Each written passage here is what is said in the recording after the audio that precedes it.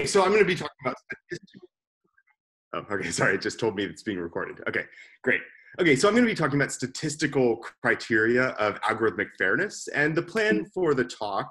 Get going. Okay, there we go. The plan is to start off with a brief overview of some issues in algorithmic fairness, just a very brief taster for those of you who might be unfamiliar with this area. And next, I'm going to describe the kind of predictive algorithm that I'm going to be focusing on, just to regiment discussion a little bit. Next, I'm going to get to the heart of the talk. I'll survey some proposed statistical criteria of algorithmic fairness, along with some impossibility theorems that have gotten a lot of attention that show that these criteria aren't jointly satisfiable, except in marginal cases like where the prediction is perfect or where base rates of the relevant property are equal across groups. So for example, that each racial group has the same base rate of crime or defaulting on a loan or what have you. And then we face a question of how to respond to these impossibility theorems. Should we say, take a pessimistic response and say that this shows that there are inevitable fairness dilemmas, that we can't help but be unfair to certain groups in certain ways, no matter what we do? Or should we take a more optimistic approach or response and say, these impossibility theorems show that not all of these statistical criteria are genuine fairness criteria. Not all of them are necessary for fairness. And then the question arises, which ones are genuine necessary conditions on fairness and which are specious? Next, then this is the real heart of the talk, I'll present a simple case in which I think a perfectly fair algorithm can violate all but one of these criteria, thus showing that that's the only one left standing as a plausible necessary condition on fairness. And moreover, and interestingly, this perfectly fair algorithm can violate all these criteria simultaneously, and it can do so even when base rates are equal across the relevant groups. So I think the issue of equal base rates or unequal base rates is not a total red herring, but you know, I think you can want to violate some of these criteria even when base rates are equal across groups. Okay, so and then I'll close with some general reflections on algorithmic fairness. Okay, so a few instances of high-profile instances of what would seem to be algorithmic bias or unfairness. So algorithms for facial recognition software were found to be less accurate for women and African Americans. That seems problematic at the least, and perhaps biased or unfair. A Google ad algorithm was less likely to show ads relating to high-paying jobs to women than to men. Again, that seems problematic, perhaps biased and unfair. Google Translate translated neutral non-English pronouns into masculine English pronouns in sentences concerning stereotypically male professions like being a doctor or a lawyer. Again, seems unfair or perhaps biased. There's a nice quote from Alexandra Ocasio-Cortez, which I think sums up something of a consensus view, saying that algorithms are still made by human beings, and those algorithms are still pegged to basic human assumptions. They're just automated assumptions, and if you don't fix the bias, you're just automating the bias. In response, there was a snarky tweet from a conservative writer for the Daily Wire who said, socialist rep Alexandria Ocasio-Cortez claims that algorithms which are driven by math are racist. The idea is they're just math. They can't be racist or otherwise biased. I think that's clearly a mistake. I mean, it's true that algorithms presumably they're not self-aware at this point, and they don't have consciousness, so they don't have inner feelings of prejudice or hatred, but that doesn't mean that they can't be biased in other ways. But even though I think AOC was broadly right, and this writer, Saavedra, was broadly wrong, it's still difficult to determine in particular cases whether a given algorithm is biased or unfair, and that's due in large part to a lack of agreed upon criteria of algorithmic fairness. And this can be seen in what I think is far and away the most famous case study in algorithmic fairness. It's so famous that the computer scientist who works on these issues, Arvind Narayanan, who some of you might know, he's at Princeton. He says it's basically mandatory to mention this algorithm in any discussion of fairness in machine learning or algorithmic fairness. and that is the algorithm of Compass. So this is an algorithm used to predict recidivism, and it's supposed to be for purposes of making certain decisions about bail or parole or alternative, alternative treatments, alternatives to imprisonment. And in a major report for ProPublica, and this is kind of like the text of algorithmic fairness stuff, I take it, these authors, Julie Angwin, Jeff Larson, Surya Matu, and Lauren Kirshner, argued that Compass is, quote, biased against Blacks, and that's their quote from their the headline of their piece. And the reason they said that it's biased against Blacks is that Compass yielded in their analysis of its results, yielded a higher false positive rate for Blacks than for whites. What that means is there are a higher percentage of those who were labeled high risk but then didn't commit a crime. That rate was higher for Blacks than for whites. And it also yielded a higher false negative rate for whites than for Blacks. So the percentage of people who were labeled or predicted not to recidivate or commit a crime, but who then did, that was higher for whites than for Blacks. So this seems problematic. I mean, it seems as though maybe the algorithm is sort of being very, very risk averse when it comes to Black defendants, right? Wanting to err on the side of caution, where caution means kind of predicting that they will commit a crime. You know, you don't want to get that wrong, right? But then for whites, taking the opposite approach and being less ready to predict that they would recidivate or commit a crime. Right? So that seems biased offhand. But that's not the end of the story. North Point, now it's Equivant, that was the company behind Compass, they rebutted this charge of bias, and their analysis, I mean, they have a lot of things that they say in their analysis, some taking issue with how the ProPublica authors calculated their false positive and false negative rates, and some other things, but one of the key elements of their rebuttal was their claim that Compass was equally accurate for Blacks and for whites in a technical sense, which I'm not really going to get into, of equal areas under the ROC curve. So some sense of equal accuracy for the two groups. And in an independent study, so not associated with the company, some authors, Flores and co-authors, they also rebutted this charge of bias, and they said that Compass was equally calibrated for each group in the sense that for each particular risk score, so Compass used a sort of 1 through 10, or I think it was 0 through 10 risk score, for each possible risk score, the percentage of Black individuals who were assigned that risk score and then went on to recidivate was about the same as the percentage of whites who were assigned that risk score who then went on to recidivate. So the idea is, you know, take risk score 7, right? The percentage of Black defendants who were assigned risk score 7 who then went on to commit a crime was about the same as the percentage of white defendants who were assigned risk score 7 who then went on to recidivate, and so on for all of the other risk scores. So that's a sense of kind of equal accuracy. Okay, so it seems as though the ProPublica authors were tying fairness to one set of criteria, while their opponents, the company itself, and then Flores and co-authors, were tying fairness to a different set of criteria. So ProPublica relied on the claim that fairness requires equal false positive rates across groups and also equal false negative rates across groups. North Point, the company, held that fairness requires equal accuracy in the sense of equal areas under the ROC curve. And Flores and co-authors held that fairness requires calibration within groups. Okay. So which criteria are in fact necessary for an algorithm to be fair or unfair? This is still unsettled. We've just got a bunch of competing claims.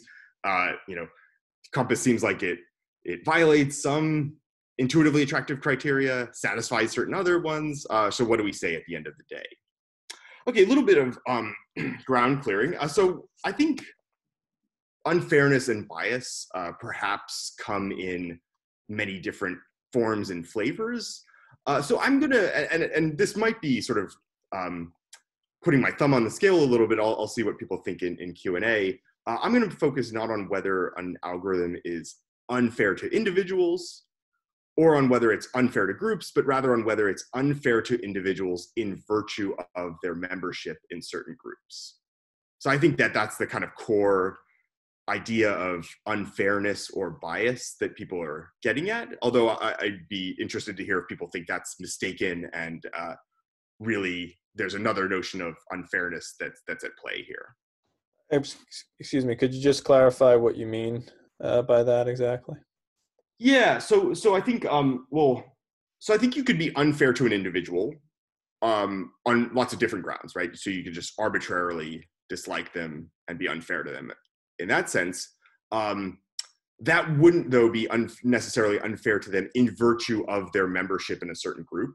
Like if I just take a random disliking to someone, but not in virtue of their race or their gender or their religion or their membership in any other kind of salient social group, I would be unfair to them, but not unfair to them in virtue of their membership in a certain group. As for unfairness to groups, I think I think it's going to be controversial whether it really makes sense to talk about being unfair to a group as opposed to unfair to the individuals in that group in virtue of their membership in that group. I take that to be a bit of an open question, though. But yeah, it's not clear. I think talk about group rights, group unfairness to groups, wronging of groups is probably just going to be more controversial. It's a harder, slipperier notion than harming or being unfair to individuals in virtue of their membership in certain groups. So the idea behind unfairness in virtue of a membership in a social group would be like, if I treat some given woman worse than some given man because, whether implicitly or explicitly, it's kind of because of her gender, then that's unfair to her in virtue of her membership in a certain group. Yeah. Does that help? Yeah. No. Yeah. It's just, I was just making clear. It's because it's a statement of because. Yeah. Because. Okay. Yeah. Brian, just on that point, the because that you had in mind is not necessarily psychological, right? Right. It could be. Yeah. I kind of want to be pretty open-ended here, and I think it won't really matter for my key example. Right. It could be a kind of conscious psychological motive. It could be an unconscious motive, or it could be something else. Right. It could be I don't know, something to do with societal structures that don't go by way of individual psychological animus. Yeah.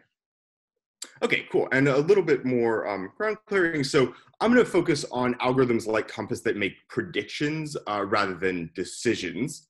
That's going to be somewhat important in what follows, I think.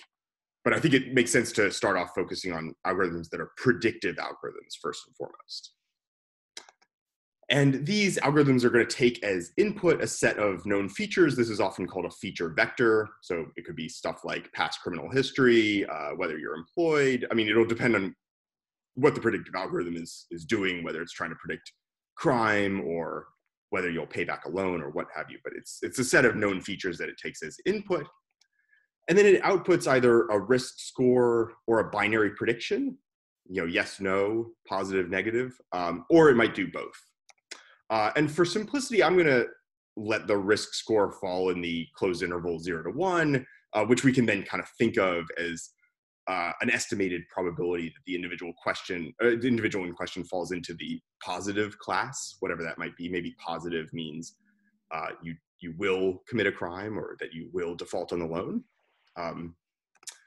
And I'm going to focus on algorithms that output both a risk score in the 0-1 interval and also a binary prediction of yes or no. And I think this also makes clear that some of this literature is about, seems motivated by recent developments in AI and machine learning and so forth.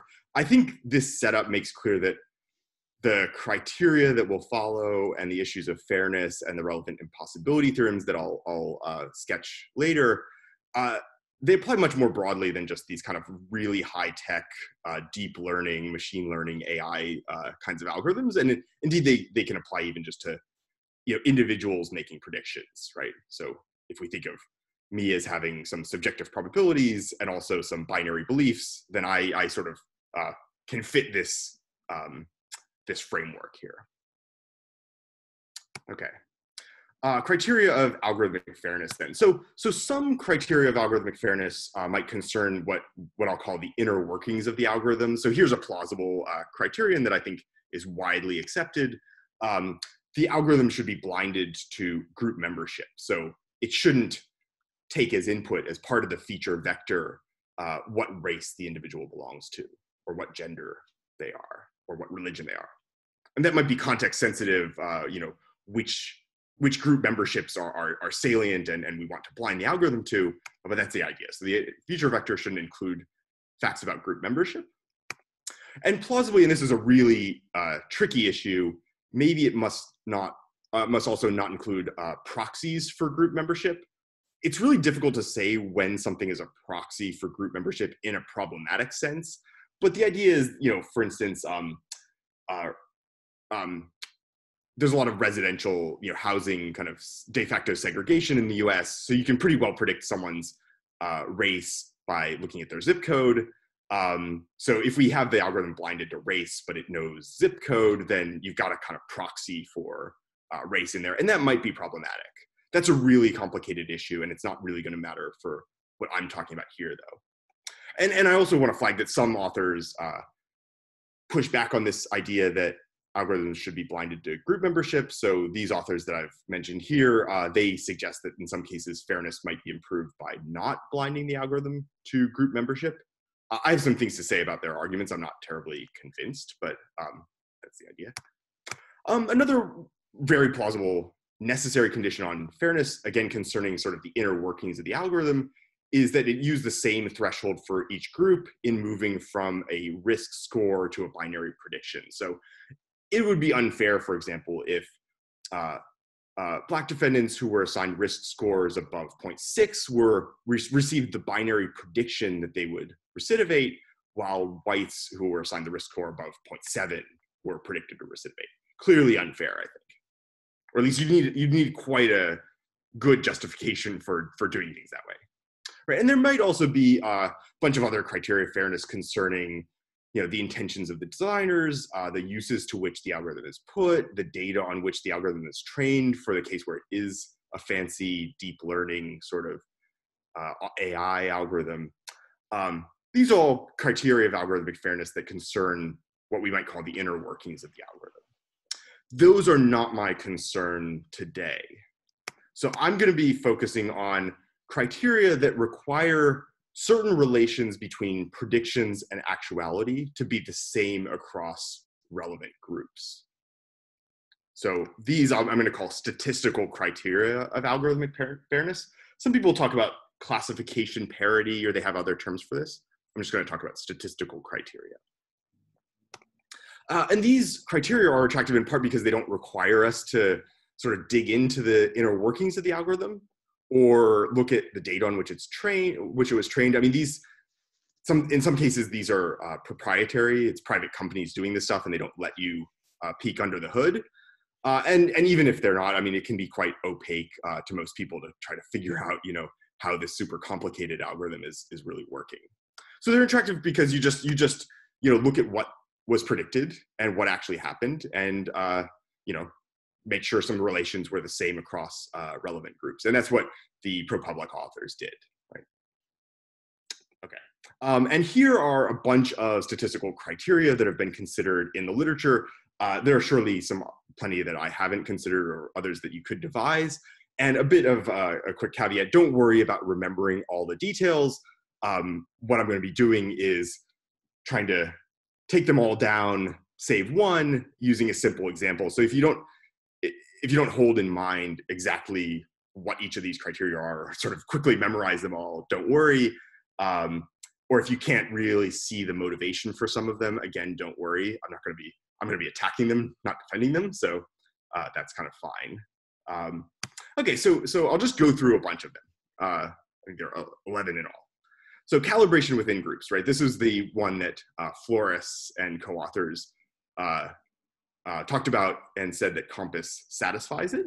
So this says that for each possible risk score, the percentage of individuals who are assigned that risk score who are actually positive, maybe actually committed a crime, should be the same for each relevant group and should be equal to that risk score. So, 0.7, right?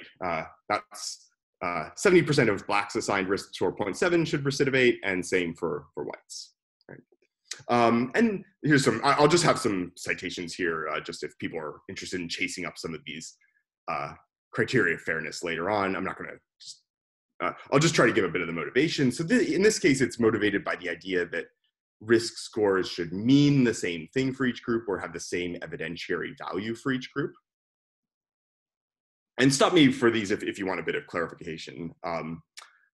Incidentally, a modified version of calibration within groups is going to be the sole criterion that I will defend and that isn't violated by my perfectly fair algorithm.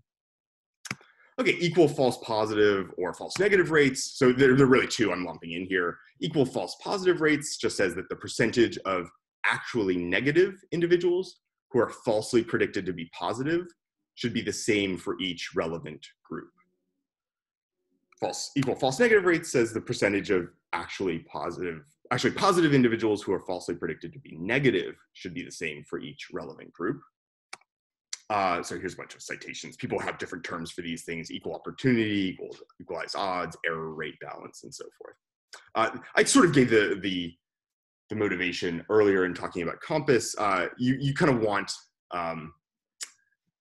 you don't want the algorithm to seem like it's being kind of more risk averse with respect to one group than to another, and more risk seeking with respect to the other group than to the one.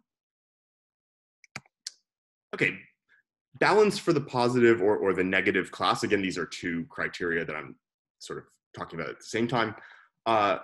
Balance for the positive class says that the average risk score, which was assigned to those individuals who are actually positive, should be the same for each relevant group.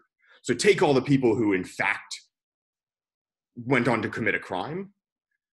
The average risk score of the black defendants who went on to commit a crime should be the same, or at least roughly the same, as the average risk score which was assigned to those white defendants who actually went on to commit a crime, right?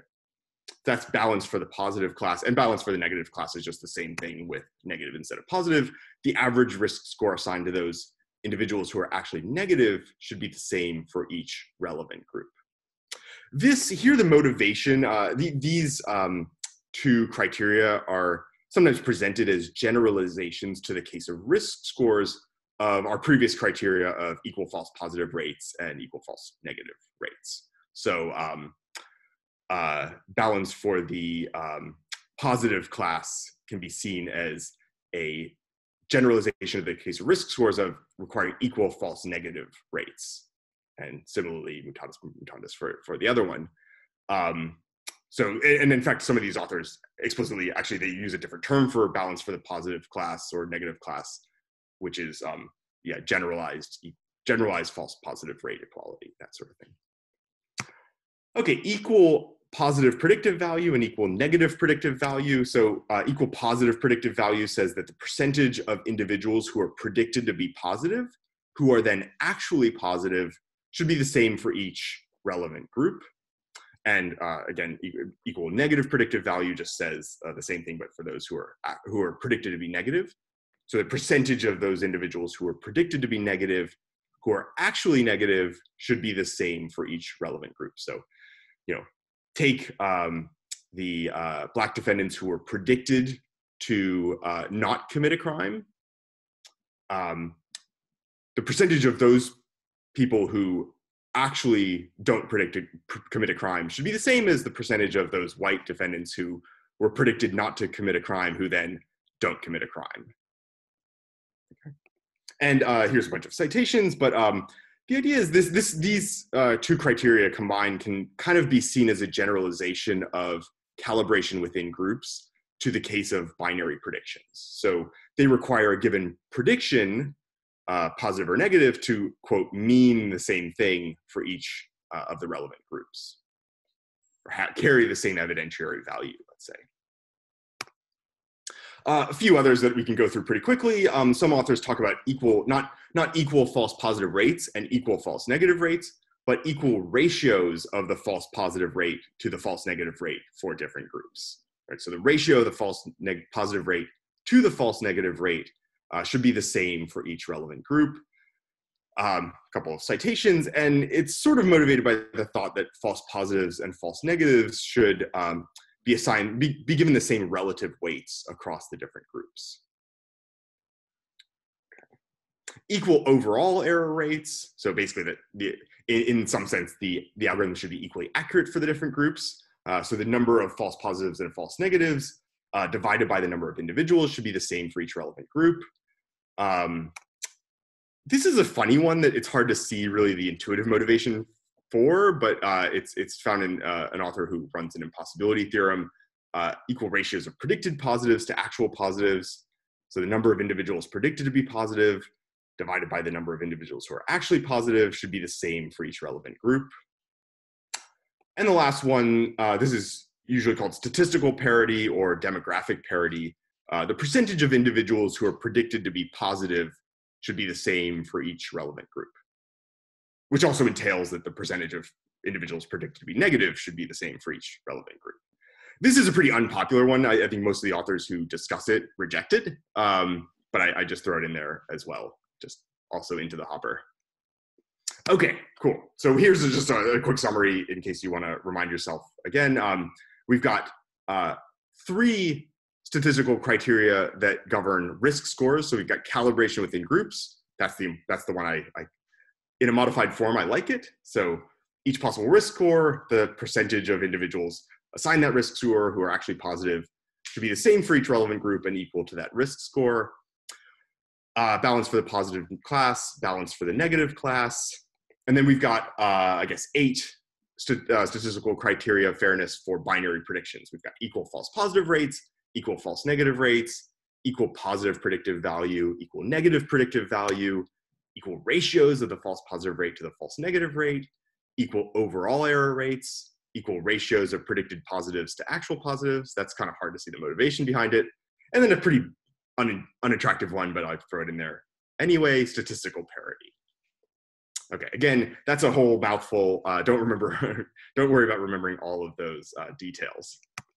Okay, so then there's some impossibility results. And this is kind of a core part of this literature on fairness in algorithms or machine learning.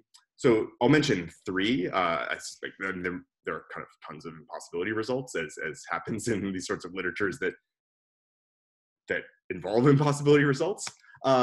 So here's a really famous one from John Kleinberg and co-authors.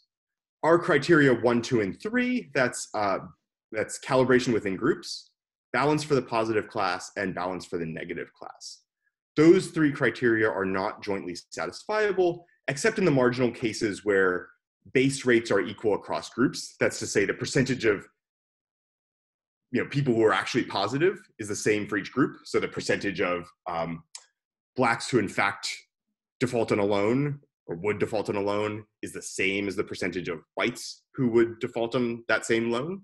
That's what it means for base rates to be equal. So these 3 criteria are not jointly satisfiable unless either base rates are equal across groups or prediction is perfect. So you assign risk score 0 to all the actually negative people and risk score 1 to all the actually positive people. It's a pretty marginal case, right? Sort of closely related is a theorem from, I think you pronounce the name Koldakova, but I'm not entirely sure. So this says that criteria 4, 5, and 6 are not jointly satisfiable except in these same marginal cases. So these are equal positive predictive value, equal false negative rates, and equal false positive rates. You can't have all 3 of those together except if prediction is perfect or base rates are equal across the groups. And then another author, McConey, he considers the conjunction of some of these. So except in the same marginal circumstances of perfect prediction or equal base rates, no algorithm can satisfy more than one of the conjunction of 4 and 5, that's equal false positive rates and equal false negative rates. The conjunction of 6 and 7, that's equal positive predictive value and equal negative predictive value. And 10, that's his equal ratios of actual positives to predicted positives. So no algorithm can satisfy more than one of those, where some of these are conjunctions, except in these same marginal cases of equal base rates or perfect predictions. I'm not going to go through the proofs of these impossibility results. They're not terribly technical, actually. Kleinberg has some YouTube videos where he sort of goes through his proof in a really intuitive ways. You can look at their papers. And then there's this excellent post at the blog Phenomenal World from Cosmo Grant, sort of running through some of the proofs. Okay, so how should we respond to impossibility? So here's a pessimistic response.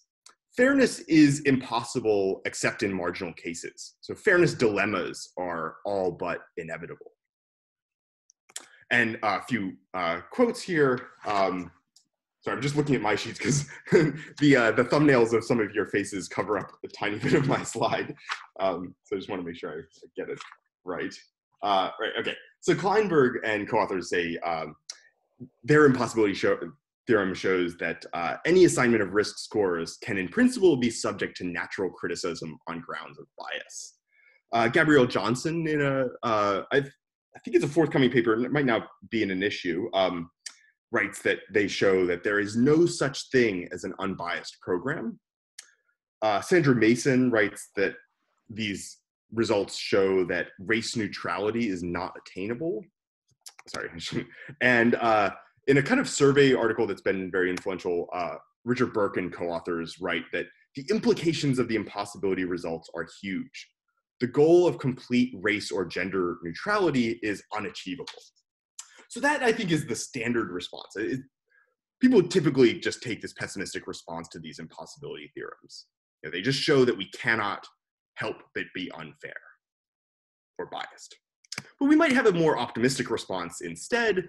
We could say that the impossibility results show that not all of these criteria that I've surveyed are genuine necessary conditions on fairness. So we need to look again and see which conditions are really necessary for fairness and which are just specious criteria. We could, as a methodological approach, go criterion by criterion and subject each one to individual scrutiny and see on what grounds you might want to hold on to or motivate that criterion, and whether some criteria are open to objections. And I'll mention here, for instance, Robert Long at NYU has a nice paper on critiquing the our criterion 4 equal false positive rates. So he has a paper arguing that fairness does not require equal false positive rates, right? So that's one methodology along the lines of this optimistic response. Go criterion by criterion and subject each one to scrutiny and see whether the motivations for it stand up to scrutiny or whether there are objections to it. Alternative methodology, we could find a perfectly fair algorithm and see which criteria it can violate when given the right kind of population to work on, right? And then if a criterion can be violated by an algorithm which is perfectly fair, then that shows or it proves that it's not necessary for fairness, right? If you've got a perfectly fair algorithm and it can violate one of these criterion, that's a proof that that criterion is not necessary for fairness. After all, it can be violated by a fair algorithm. Okay, this methodology can seem quite impractical, at least when we're considering kind of real algorithms like Compass or something that's been used for predicting loan defaults or whatever. It's always going to be controversial whether a given algorithm is fair. So it might seem like, yeah, this methodology would work in theory, but in practice, it's not going to work because you'd have to come up with an algorithm that everyone agrees is perfectly fair and then see what it can violate. And that seems maybe impractical, right? It's always controversial whether a given algorithm is unfair or not. But I think we can do better. Okay, so this is the core argument of the paper, I guess.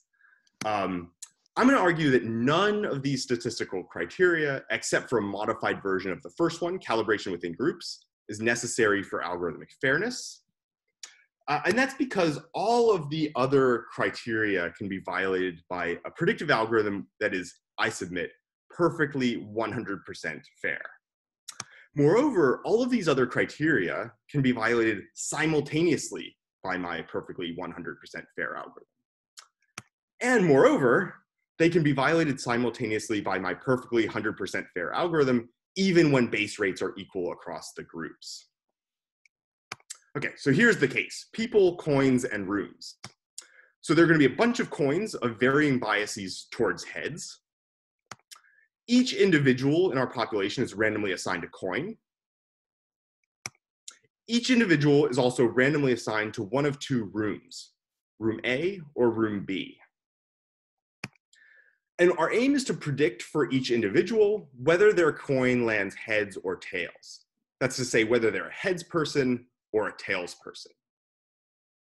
Okay, so that's the setup. Okay, lucky for us, this might seem like a hard problem, but luckily for us, each coin comes helpfully labeled with its bias towards heads. So each coin just says what its bias is. Okay? Everyone clear on the setup? So we got a bunch of coins of varying biases, each individual randomly assigned a coin, each individually randomly assigned to one of two rooms. These are going to be like our demographic groups. And then we're trying to predict whether they're a heads person or a tails person. But luckily for us, each coin comes labeled with what its bias towards heads is. Here is my perfectly fair and uniquely optimal predictive algorithm. For each person, take their coin and read its label. If the label says X, assign that person a risk score of X. If X is greater than 0.5, make the binary prediction that the individual is a heads person. If X is less than 0.5, make the binary prediction that the individual is a tails person. And for simplicity, I'm going to assume that none of the coins are labeled 0.5, because then we would have to break the tie somehow. So that's my perfectly fair and uniquely optimal predictive algorithm. So this algorithm is, I think, perfectly 100% fair. Its risk scores are not sensitive to the room from which a person came. The sole feature on which its risk scores and binary predictions are based is the labeled bias of each coin. And that's clearly the relevant feature to focus on. And also it's not a proxy for room membership. Okay. And not only is the algorithm not unfair to any individuals in virtue of their room membership, that's the target fairness concept that I'm working with, but there's seemingly no unfairness at all in the situation anywhere. I mean, there's a lot of arbitrariness and randomness, but there's no unfairness, I think. But crucially, what I really require is just that the algorithm is not unfair to any individuals in virtue of their room membership. Moreover, and this is just kind of bonus, the algorithm is uniquely optimal.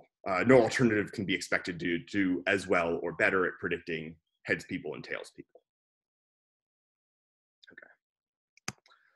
Okay, first point, shit happens. Criteria 1 through 11, you might recall, I formulated those in terms of what actually happens. That's to say in terms of actual relative frequencies. This is, by the way, is the sort of more minor point here. But they were formulated in terms of actual percentages of people who received some prediction who went on to recidivate. They're in terms of actual relative frequencies. But with coin flips, as we know, anything can happen. So our fair algorithm can violate all of these conditions, even calibration within groups, given a suitable population and the vagaries of chance. So no matter what the labeled bias of the coin is, it could land heads or it could land tails, right? You could have all the coins heavily biased towards heads, but they all land tails or anything, right? Anything can happen. And a similar observation actually shows that 1 through 11 are criteria, they're not jointly sufficient for fairness either, right? An unfair algorithm could treat people differently depending on their room membership. For instance, by assigning room A people with coins labeled X a risk score of X, but room B people with coins labeled X a risk score of X squared. But with the suitable assignment of coins to people and peoples to rooms, combined with the vagaries of chance, it can, by luck, satisfy all of our criteria. So first point is just shit happens. We shouldn't have formulated our criteria of fairness in terms of actual relative frequencies. Instead, we should reformulate them in probabilistic or expectational terms. So for example, condition 1, calibration within groups, that becomes 1 star, expectational calibration within groups. So this says for each possible risk score, the expected percentage of individuals assigned that risk score who are actually positive should be the same for each relevant group and equal to that risk score. Equal false positive rates becomes expectational equal false positive rates. The expected percentage of negative individuals who are falsely predicted to be positive should be the same for each relevant group. So we just need to reformulate them in terms of probabilities or expectations instead of in terms of actual relative frequencies. Okay. Still, even when we do that, our fair algorithm can violate, it cannot violate 1 star expectational calibration within groups, but it can still violate all of the other criteria when they're reformulated in probabilistic or expectational terms. So it can violate our 2 star through 11 star. And indeed, it can violate them simultaneously. And indeed, it can violate them simultaneously even when base rates are equal across the groups. And we can investigate whether the starred versions of our criteria are violated by considering just a case where we stipulate that relative frequencies in fact match coin biases within each room. Okay. And then if an unstarred criterion, one of our original ones, is violated in such a case, so is its expectational starred analog. Here's a case. Okay, so let room A contain 12 people with coins labeled 0.75. The algorithm is going to assign all of them a risk score of 0.75, and they're going to be all predicted to be heads people. They're predicted to be positive. And in fact, because actual frequencies are we're going to stipulate actual frequencies match coin biases, 9 of those 12 people, or 3/4, are in fact heads people. 8 people in room A also have coins labeled 0.125 or 1/8. They're all assigned risk score 0.125 and predicted to be tails people or negative. And in fact, one of them is a heads person. Let room B contain the following: 10 people with coins labeled 0.6. They all get assigned risk score 0.6 and they're predicted to be positive. And in fact, 6 of them are heads people. It also contains 10 people with coins labeled 0.4. They're all assigned risk score 0.4 and predicted to be tails people or negative. And in fact, 4 of them are heads people. Okay, so here's a case where we've just put in place a sort of sample population where in fact actual relative frequencies match coin biases. Note also in this case that base rates are equal. In each room, 10 out of the 20 people are heads people, right? So in room A, it was there are 20 people in total, and 9 of the first group of people, those with coins heavily biased towards heads, 9 of them are heads, and 1 of the second group is heads. And in room B, you got 20 people, 6 of the people with coins labeled 0.6 wind up being heads people, and 4 of the people with coins labeled 0.4 are heads people, for a total of 10. So in each group, 10 out of 20 people are heads people. Base rates are equal. But, and this is just sort of crunching the numbers here, all of the other criteria are violated in this case. So I just calculated the average risk score assigned to actual heads people or actual positives. For room A, that was 0.6875. So you just take 9 times 0.75 plus 1 times 0.125. That gives you that number. The average risk score assigned to actual heads people in room B was 0.52. The average risk score assigned to actual negatives or tails people in room A was 0.3125. And for room B, that was 0.48. So we've got a violation of balance for the positive class and a violation of balance for the negative class. The false positive rate for room A was 3 out of 10. Right? The people were predicted to be positive, but were actually negative. There were 3 of them out of 10.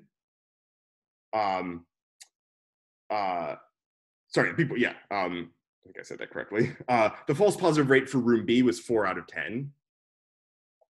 The false negative rate for room A was 1 out of 10, right? So people who were, actually positive predicted to be negative. There was just 1 of them out of 10 people total. For room B, that was 4 out of 10. The positive predictive value for room A was 3/4. That's because all these people who were predicted to be positive, they all had the same risk score, which is 0.75 or 3/4. The positive predictive value for room B was 3/5. The negative predictive value for room A was 7/8, while for room B it was 3/5. So we've got violations of equal false positive rates, violation of equal false negative rates, violation of equal positive predictive value, violation of equal negative predictive value. The ratio of the false positive rate to the false negative rate for room A was 3, while for room B it was 1. So we've got a violation of equal ratios of false positive rate to false negative rate. The overall error rate was different for the two groups, 4 out of 20 for room A and 8 out of 20 for room B. And the ratio of positive people predicted to be positive to people who were actually positive was 12 out of 10, 12 over 10 for room A and 10 to 10 for room B. And we violate statistical parity as well, because the percentage of people predicted to be positive was 12 out of 20 for room A and 10 out of 20 for room B. Okay, so I'm happy to put this slide up again at the end, but basically I've just given you a fair algorithm that predicts people's whether they're a heads person or a tails person by reading the labeled bias of their coin and predicting accordingly. And given the right population, like the one I've just given you, our fair algorithm will violate all of these statistical criteria of fairness, except for our starred version, our expectational version of calibration within groups. Okay. So this example, I think, shows that all of our criteria, except for 1 star, expectational calibration within groups, can be violated by a perfectly fair algorithm given a suitable background population. And that means that when one of these criteria is violated, it could be due to unfairness in the algorithm, or it could be due to facts about the background population to which the algorithm is applied. Now, I don't think actual populations necessarily look like my sample population, but until we know what a background population is really like, then from a violation of any of these criteria except for expectational calibration within groups, we don't know whether that violation is due to the algorithm being unfair or instead due to some fact about the background population. Okay, so that concludes my argument that among all our statistical criteria, only expectational calibration within groups is a plausible necessary condition on fairness, because all the others can be violated by a perfectly fair algorithm, and as a bonus, they can be violated even when base rates are equal across the groups. And I'm just going to close really quickly. I think I should close fairly soon, just with a few quick topics. The first is that most of the criteria violated by my fair algorithm fail for reasons related to the so-called problem of inframarginality. So at least part of fairness seems to be treating marginal cases the same across different groups. So, for example, the least suspicious African-American person who would be predicted to be carrying contraband should be exactly as suspicious as the least suspicious white person who would be predicted to be carrying contraband. So it should treat the marginal cases the same. Or the least promising woman who would be predicted to succeed in the job should be exactly as promising as the least promising man who would be predicted to succeed, and so on. Right? But many of the criteria we've considered concern in part how things turn out with non-marginal or inframarginal cases. Now, in real life, it turns out to be very controversial whether a given case is or should be considered a marginal one. But with coin flips, it's clear. The marginal cases are people with coins whose labeled biases are close to 0.5, and the non-marginal or inframarginal cases are people with coins whose labeled biases are far from 0.5. And many of our criteria were violated because basically room A contained relatively few marginal cases. Everyone had coins with labeled biases that were either, pretty close to 1 or pretty close to 0. None with coins labeled biases which were close to 0.5, whereas room B contained predominantly marginal cases. And that's why room B had a lower average score for actual positives or actual heads, a higher average score for actual negatives, actual tails, higher false positive rate, higher false negative rate, lower positive predictive value, lower negative predictive value, and a higher overall error rate than room A. And then I chucked in a little bit of asymmetry to get us violating all the other criteria, again, except for expectational calibration within groups. Okay, second point, evidence of unfairness. So again, I've argued that none of the statistical criteria, except for expectational calibration within groups, is necessary for fairness. That's compatible with some of these other criteria being such that their violation still provides some prima facie evidence of unfairness. But here, our original version of calibration within groups, in terms of actual relative frequencies, it has a privileged status. So each unstarred criterion, the original ones, is such that its violation would normally provide evidence that its starred analog is also violated. This is just that relative frequencies aren't identical to probabilities, but they do provide evidence about them.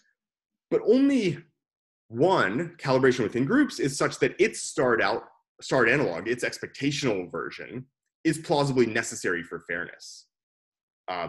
The other criteria, 2 through 11 and 2 star through 11 star, they could still be such that their violation provides some evidence of unfairness, but this evidentiary connection is going to be more indirect.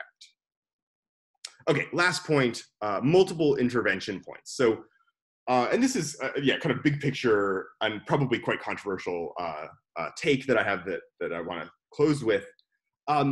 So when a predictive algorithm is used to make decisions that have distributional consequences that we regard as unfair or otherwise bad or unjust, it doesn't mean that the predictive algorithm itself was unfair or biased, right? The unfairness or bias could instead lie with the background conditions of society and or with the way decisions are made on the basis of the algorithm's predictions.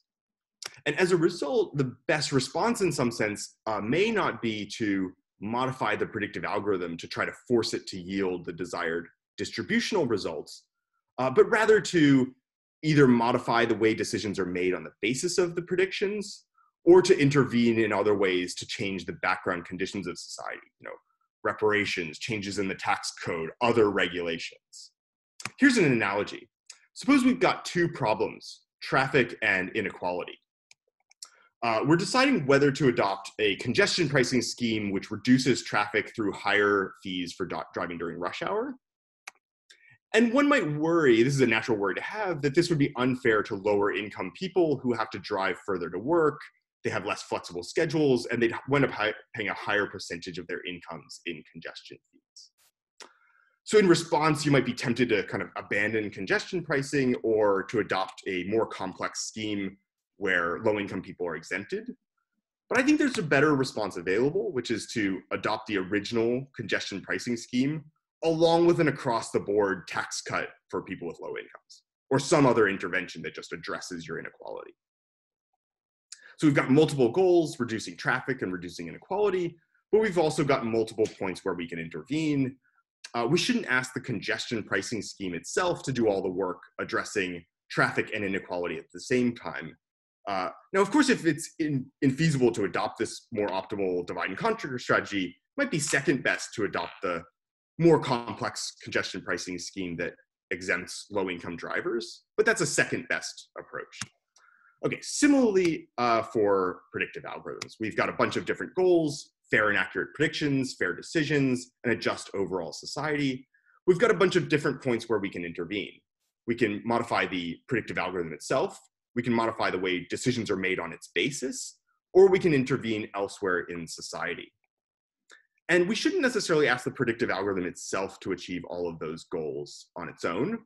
Now, of course, if it's politically infeasible to adopt some fair predictive algorithm and make a bunch of interventions elsewhere, it might be second best to modify the predictive algorithm to get the distributional results we want.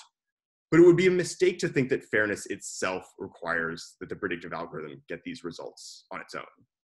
Now, of course, I think actually, in fact, there might be good practical reasons to try to get the predictive algorithm to achieve those distributional outcomes, just because I think it's, it's different parties doing the algorithm design as who have authority over taxes and reparations and so forth. And you might think it seems unlikely that Congress is actually going to enact more sweeping changes that we need. But I do think it's a hard empirical matter to figure out how predictive algorithms should be designed in light of this anticipated failure on the part of others to make more drastic steps to address these inequalities. I don't think it'll be something that we can capture through some simple statistical measure. Okay, so in conclusion, I think I've presented a case that shows that fairness doesn't require any of these statistical criteria except for one, expectational calibration within groups, because a perfectly fair algorithm can violate all of the others. Okay, thank you. And here are some references.